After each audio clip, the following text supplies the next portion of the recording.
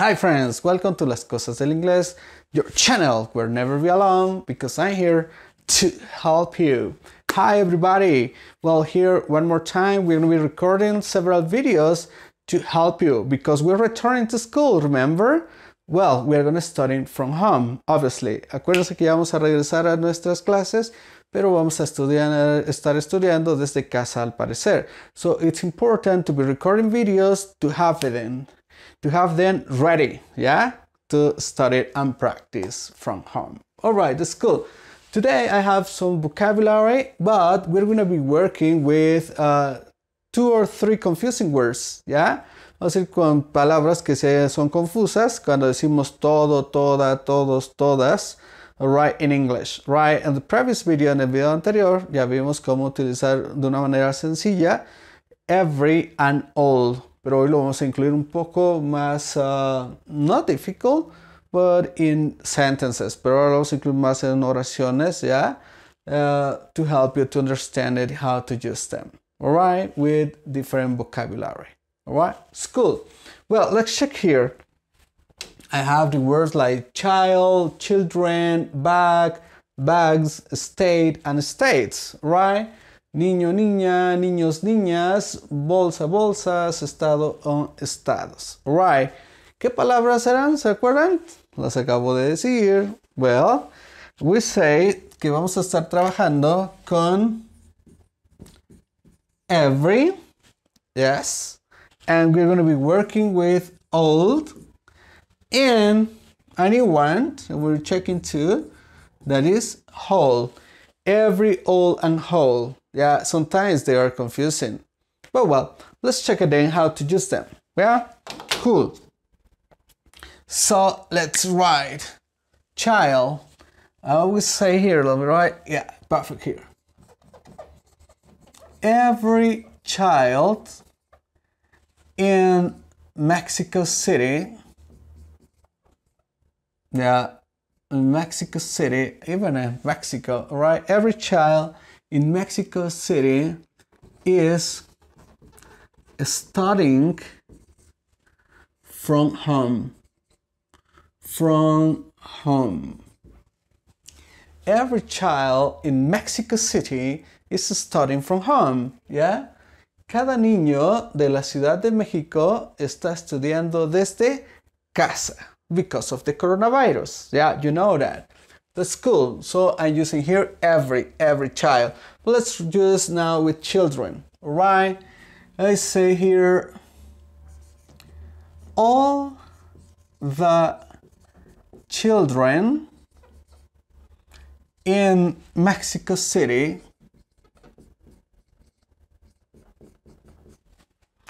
are studying from home. All right. So I have now all the children in Mexico City are studying from home. Todos los niños de la Ciudad de México están estudiando desde casa. All right. So let's check here. Utilicé every, ¿ya? Con child. Recuerden que child es singular. All right. Child es singular. Y children es plural. En este caso, cuando algo es singular y mencionamos de uno en uno, vamos a utilizar every. Every child in Mexico City is studying from home, right? Y si notaron, estoy utilizando is. Cada niño, al ser singular, utilizo is. Sin embargo, all the children, todos los niños in Mexico City, ahora utilicé are, porque todos los niños está en plural, right? That is very important. Pero lo más relevante ahorita es que every lo usamos con singular y all the children, en este caso all the lo usamos con plural en estos ejemplos, right? That is cool.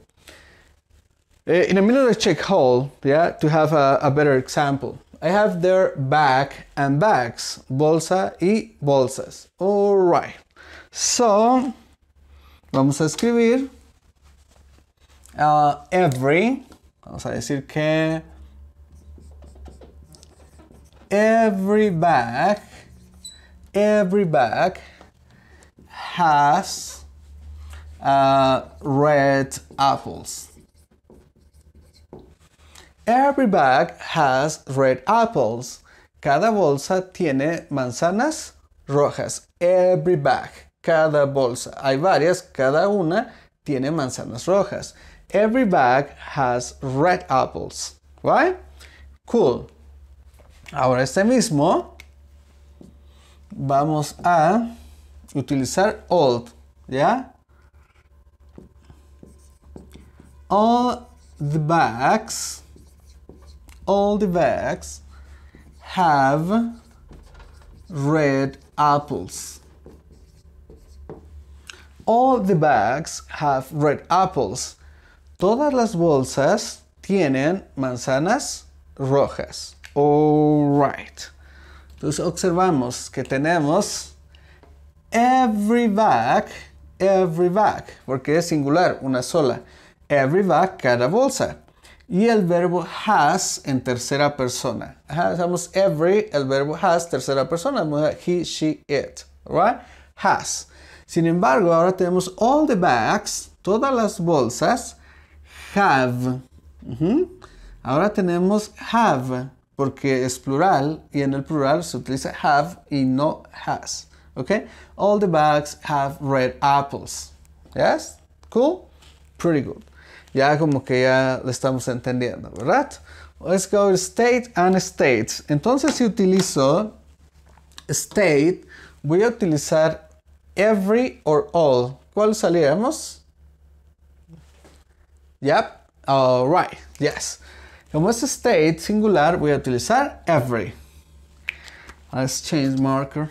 Okay. We say every state, every state, very light of Mexico, every state of Mexico is locked down. Yeah, every state of Mexico is locked down. Cada estado de México está en confinamiento, o sea que no pueden salir las personas y todo esto es lockdown, alright? Every state of Mexico is locked down. Ahora vamos a utilizar states, entonces vamos a necesitar all. Okay, very nice. Let's say all the states of Mexico. Yo voy a decir en México, o sea, ok. All the states of Mexico, todos los estados de México, utilizaríamos is o are. Are, ¿por qué? Alright, porque states es plural. All the states of Mexico are locked down. ¿Y qué quedamos que era lockdown? Confinamiento, right? Que no pueden salir, todo esto. Bueno, no los estados, sino las personas dentro de los estados, alright, debido al coronavirus. Coronavirus. Alright, that is cool. Ok, entonces si observamos ahorita, utilizamos every state, every con singulares, alright. Y sin embargo utilizamos all the or all con plurales. All the states, every state. Ahora vamos a ver hold, cómo podríamos utilizar hold. Voy a poner, yo creo, otro color. Ok, aquí ya tenemos every bag has red apples, all the bags have red apples. Y ahora voy a escribir the whole bag. The whole bag has red apples. Oh my gosh. Alright. The whole bag has red apples. Toda la bolsa tiene manzanas rojas. Toda la bolsa. Entonces, observemos, right? Toda la bolsa. Solo me estoy refiriendo a una. Oh, the whole bag has red apples. Right? Acá, all the bags. Todas las bolsas es más de una. have red apples, tiene manzanas rojas. Y la primera, every bag, cada bolsa de varias, cada bolsa tiene manzanas rojas. Y aquí solo hacemos referencia a una. The whole bag, oh, the whole bag has red apples. Ajá, toda la bolsa tiene manzanas rojas. ¿Vieron? Porque les digo confusing words because it's easy to get confused. Right? Cool. Ayúdenme en la última. Tenemos every state of Mexico is locked down. Cada estado de México está en confinamiento. All the states of Mexico are locked down. Todos los estados de México están bajo confinamiento. So, ¿cómo quedaría the whole? Ok, vamos a ver.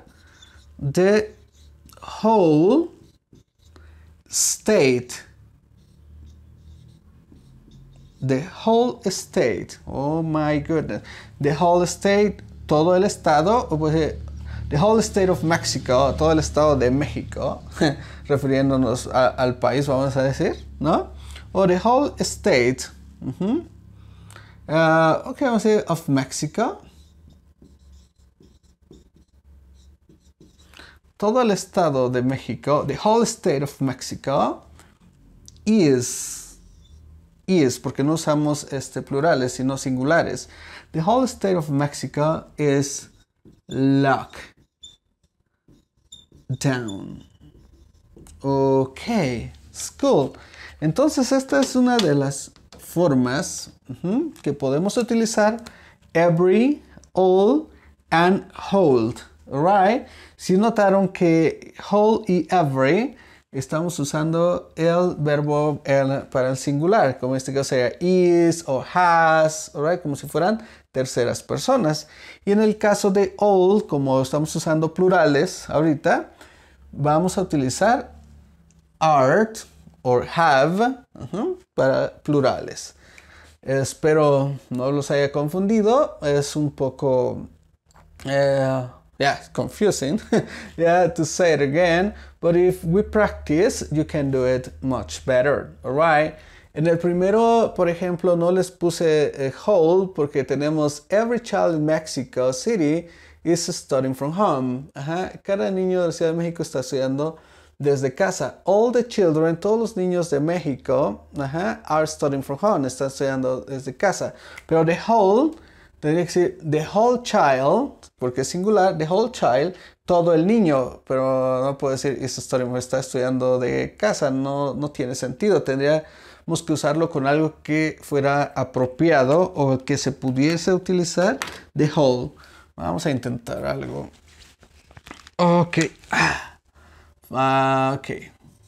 Pongo un asterisco ya porque no va a coordinar con esto, sino que vamos a crear algo diferente. The whole child, todo el niño, the whole child probably is dirty. Yeah, the whole shirt is dirty. Todo el niño está sucio. Yeah, he's dirty. Oh, but clean his pants. No, the whole child is dirty. The whole. Todo está sucio completamente, right? So he has to take the shower. Yeah, so es una forma en la que ustedes pueden utilizar ahora every, all, and whole. Alright? I hope you really like this video. If you like, please do not forget to give me a thumbs up. Yeah? Subscribe and invite friends. Alright? And welcome to your studies one more time. Well, it's been a pleasure. I'll see ya next time.